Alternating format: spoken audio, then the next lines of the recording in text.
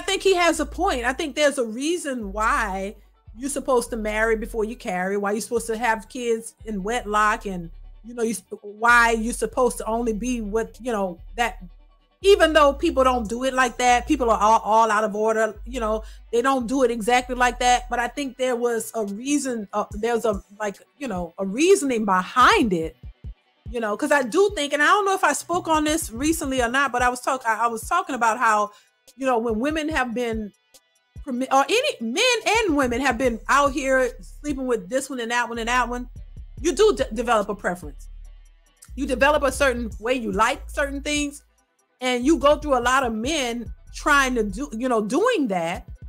And even you're building that body count, which is not conducive, in my opinion, to healthy relationships. But you've been with all these different men, and now you develop a preference. So, and this is what a lot of women are in search of, like Tia Mowry. She's out here in search of finding out what she likes, what she don't like. So she may be, I don't know, subconsciously thinking of, going out and experience different men because she was married young to her husband. So now she want to be out in the streets, and that is not where it's at. But this is what I hear a lot of women saying. You got to try a whole bunch of different men to see what you like, not realizing what you're really doing internally. So you go through all of that, and then you finish doing that, and then you realize that you done messed yourself up. You made yourself less desirable for a husband.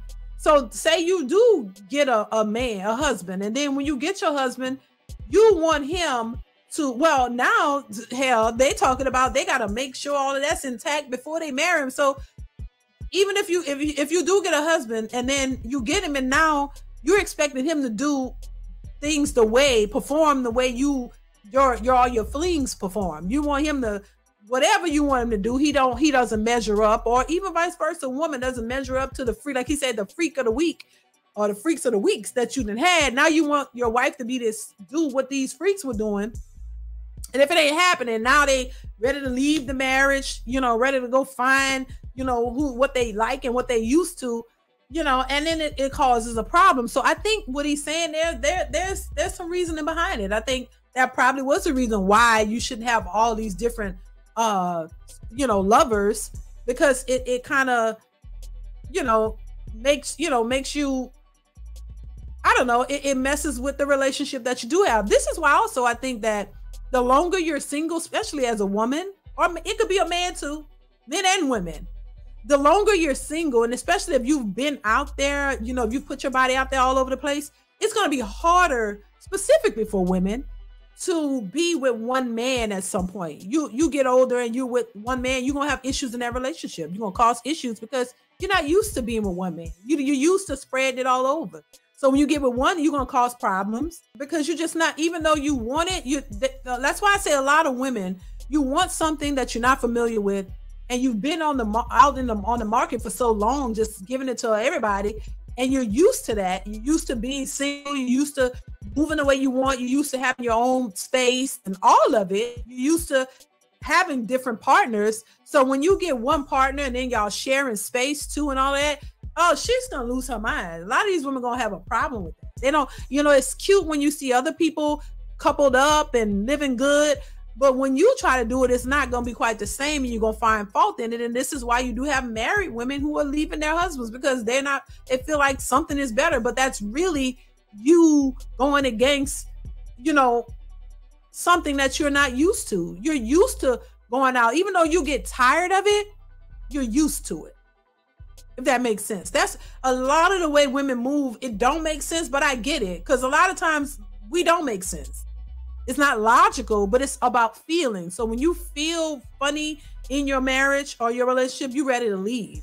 And what they do, you go back to something that's familiar, even if it's not good for you.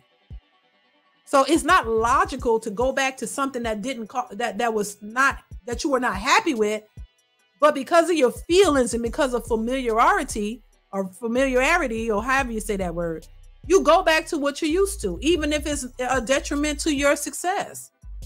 This is why people pick the certain kind of guys over and over and over again, because you're familiar with that, even though it didn't work out for you.